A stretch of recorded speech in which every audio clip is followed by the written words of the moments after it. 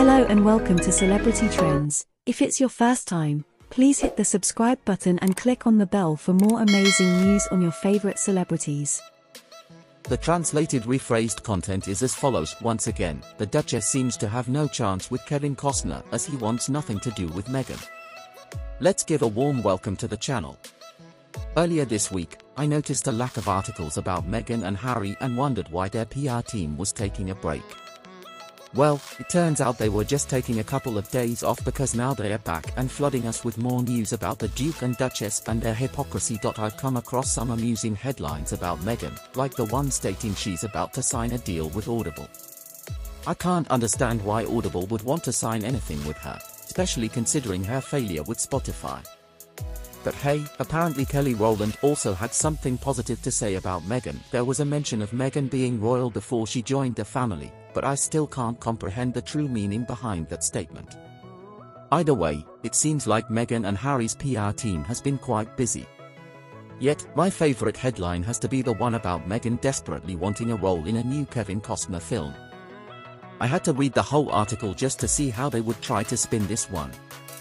It was quite comical from the start, as Meghan was described as just another semi-well-known actor trying to make it in a competitive industry. Let's be real, hardly anyone knew who Meghan was, except for her appearance on a show called Suits, that most people didn't even watch. Looking back, that should have been enough for me to stop reading, but I continued nonetheless. The article mentioned Tyler Johnson, the writer, claiming that Meghan is one of the most famous people on the planet. Well, nice try, but I believe infamous is the word they were looking for. Meghan is most famous for being despised by many people worldwide. It's a reminder of the recent troubles they've been facing, like the news revealing Meghan's increasing unpopularity among Americans.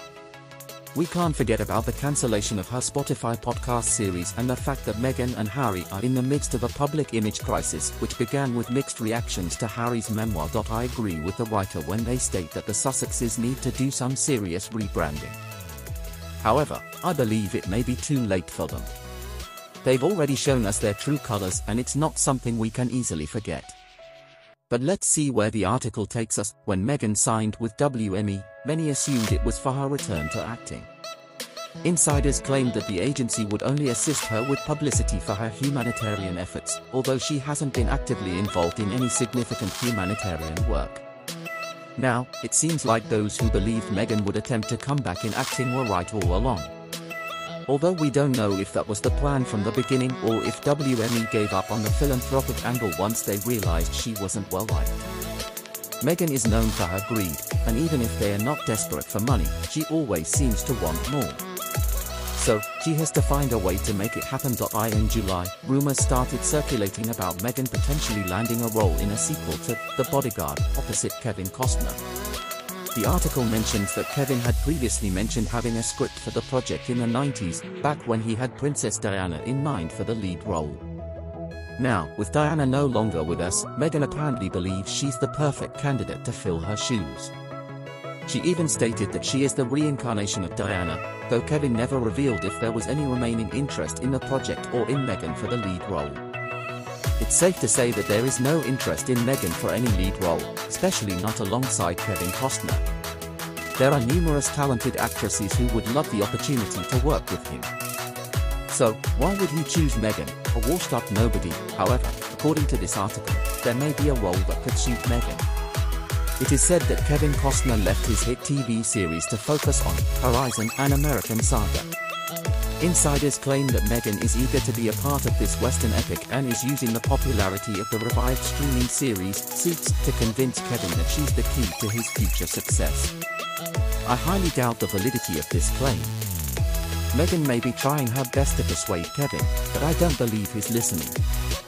Meghan has gone to great lengths to convince others of her suitability for this role, as it is crucial for her Hollywood comeback. However, how can one make a comeback when they were never even established in the first place?